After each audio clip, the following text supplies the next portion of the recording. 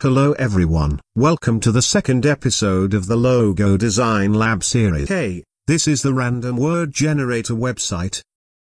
Go to More. Then scroll down to the Pictionary generator. Increase the number of words to 2, then click here to generate the words. And the combinations for this episode are duck cup and bear box. The first concept is for the words duck and cup. I will start by making a cup. So with the rectangle tool make a square here by holding shift, then with the direct selection tool select these two anchor points. Then drag the corner widgets to make it rounded. Now select these 2 points. And drag this segment a little bit down.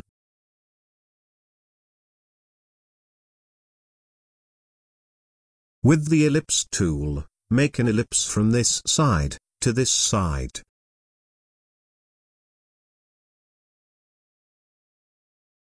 Then with the eyedropper, give it the background color, hold Alt, and shrink it from this side.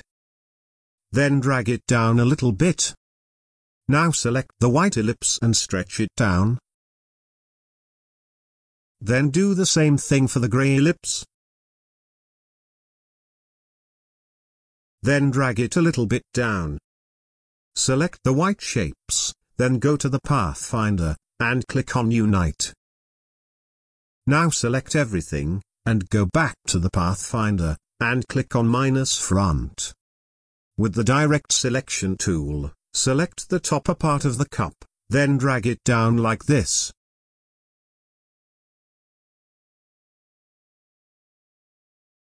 I think it needs to be shrinked a little more.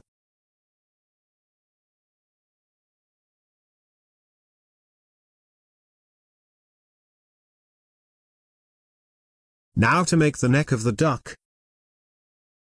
Make a vertical rectangle right here. With the ellipse tool, make a circle. I am gonna make it a little bit oval shape. Then I rotate it a bit to the left, and then I align it with this rectangle to form the head of the duck, hold shift and shrink it down like this. Then with the direct selection tool, select this anchor point, and drag the live widget, to make the corner rounded. Now I align it perfectly here. Then I scale it down a little. Then to make the beak of the duck, I make a horizontal rectangle here. I put it here. Then I stretch it a bit from the right, then a little bit from here. From this segment hold shift then click and drag to make a circle. Drag it to the right. Then hold Alt and drag it up to duplicate it. Then align it with the upper segment of the rectangle, drag it here, then select the two circle along with the rectangle, and with the Shape Builder tool, drag on these shapes to merge it together to form the beak.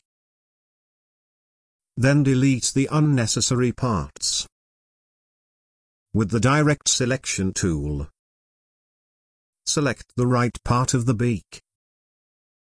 Then drag a bit to the left. Select the head, then go to Object, scroll down to Path, then click on Offset Path.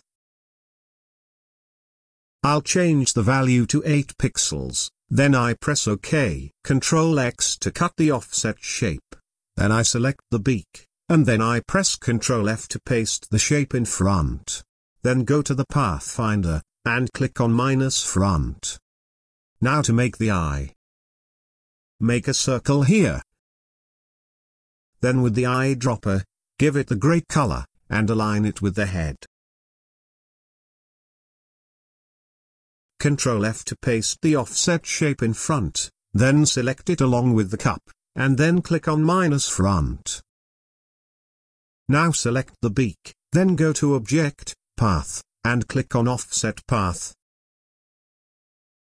Then press OK. Drag it a little bit down, then select it along with the cup shape, then click on minus front. Select the cup with the neck and the head of the duck, and then click on Unite. Now select the duck shape with the eye, and click on minus front. To make the handle of the cup, make a rectangle like this.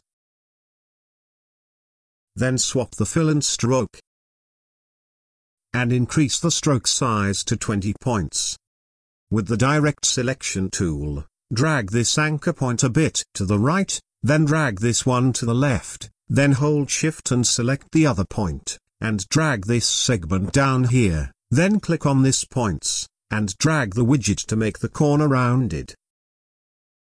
And then do the same for this corner. Drag it a little bit to the right.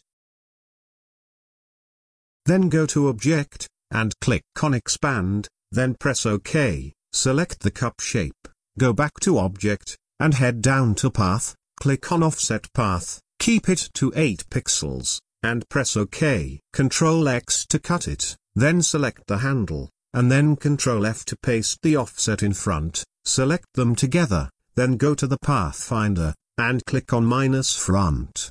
Moving to the bear and box words combination, I'll start by illustrating a box. Make a square here, change its color to white. Then click on the rotate tool, and select the shear tool. While the square is selected, hold Shift and slant it down.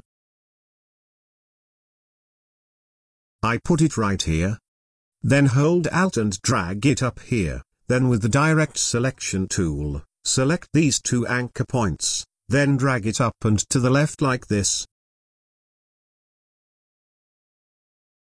Now drag it down here.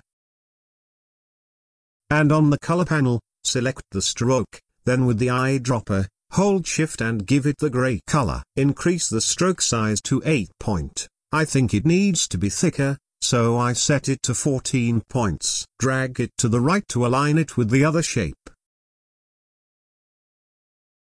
Then go to Object, and click on Expand, and press OK. Right-click and click on Ungroup, hold Shift and click on the white shape to unselect it, then from the Pathfinder, click on Unite. Select the gray shape along with the white one, and then with the Shape Builder, click on the middle.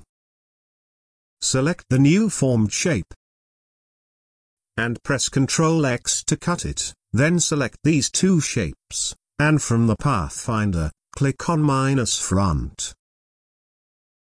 Delete this shape, then right-click on this one, and click on Ungroup, then delete this part. Now press Ctrl F to paste the cutted shape in front, then change its color to white. I select the 2 shapes and I scale it down a little. Then hold Alt and Shift and drag it to the right. Go to Object, Transform, and click on Reflect, then press OK, and then drag it to the left to align it with the other half. Select everything and drag it here. Then select these 2 upper shapes, and hold Alt and drag it up here. Go to Object, Transform, and click on Reflect, change the axis to horizontal, and press OK, then drag it down a little. With the direct selection tool, select these 4 anchor points, then drag it up like this. Select everything, and put it aside. Now to make the bear, go to the ellipse tool, and make an oval shape like this. Then hold Alt and drag it down. Then hold Shift and scale it down a little, hold Alt and drag it up here, shrink it down, and then rotate it to the left. Shrink it down a little more, and then put it here. Hold Alt and drag it to the right side. Then go to Object and reflect it. Drag it a little more like this, then hold Shift and select the other one, right-click and group them. Select everything, and from the Align panel, align them to the center. I shrink the ears a little more, then select everything, and from the Pathfinder, unite them. Now make a circle. Then with the Direct Selection tool, drag this point down here.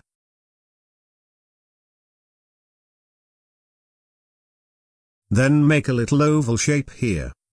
Then give it the gray color. Select the two shapes and align them to the center. Make this one a little bigger. Then with the pen tool, starting from here, make a straight line like this. Then increase its size to 10 point.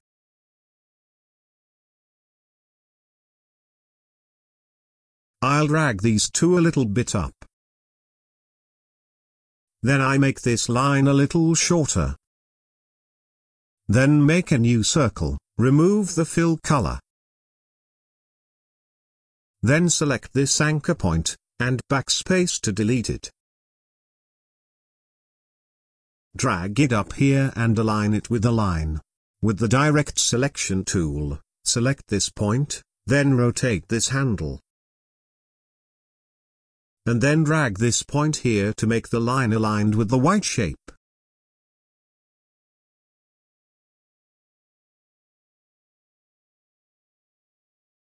Hold Alt and drag it to the left. Then go to Object and reflect it. Align it with the straight line. Then select the three lines, then go to Object, and click on Expand, then press OK. Hold Shift and select this gray circle with them, then go to the Pathfinder, and unite them. Hold Shift and add this white shape to the selection, then go to the Pathfinder, and click on -front. I will make the bear shape in negative space, so give the bear head the background color, then drag it here. And shrink it down. And then align it with the box. Select these four parts.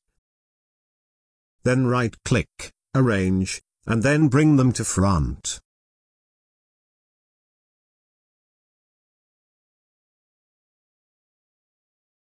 Make it a little smaller, then drag it up a little. Now shrink down this shape. And drag it here, make it a little more smaller. Select the bear head, Ctrl-C to copy it, then select it along with this box flap shape, and from the Pathfinder, click on -front, to cut it out from the box. Now select the left flap, Ctrl-F to paste the bear head in front, then from the Pathfinder, cut it out. To make the eyes, make a little circle here. Then hold Alt and drag it here. Now select these two flaps and Ctrl-G to group them, then do the same for these four parts. And then group the eyes. Then select everything, and from the Align panel, align them to the center, and that's it. Moving to the naming and coloring phase. I will not name it with the same words, but I will make the name a little bit funny. With the Text tool, click here. Then make it bigger. And change the color to white. Double-click on the text, and I will name it, Quack Cup. For the font, I will use a modern sans serif 1, Roboto. Change the weight to bold. And then put it here. Bring the logo here. Then shrink it down. Right-click and ungroup it. Then select the body. And give it a yellow color.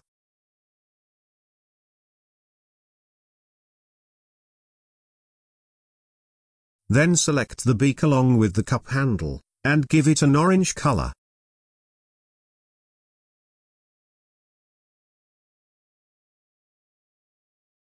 Scale it a little bit down, and drag it a bit to the right, and that's it.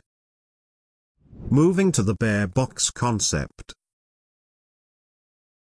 As usual with the Type tool, click here.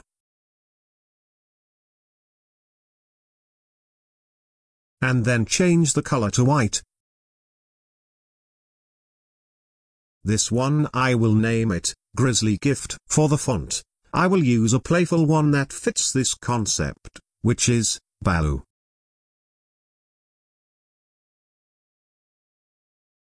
Now I drag the logo and put it up here.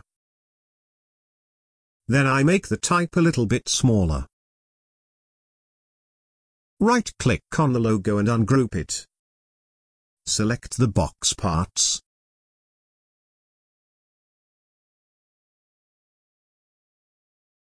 Then from the color panel, I choose a light green color.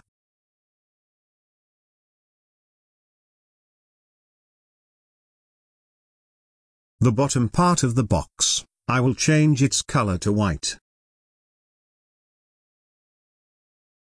Then I color the word gift with the same green color. I shrink the type a little bit down, then right-click and create outlines. Group all the parts of the logo, then select everything, and align them to the center. Now, it's mathematically aligned to the center, but optically there is something odd. To correct this, I make a rectangle like this. Then I swap the fill and stroke, then I align it with the logo. Now I can see that it needs to be moved 1 point to the left, so I move it with the arrow, then I move it a little bit down, and that's it. That's it for today. I hope you learned something new and had fun watching this video. If you did, please hit the like button, subscribe to my channel, and share this video with your friends. And don't forget to join the Facebook group for this series, where you can share your logo designs, get feedback, and interact with other fellow designers. You can find the link to the group in the description below. Thank you for watching and see you in the next episode.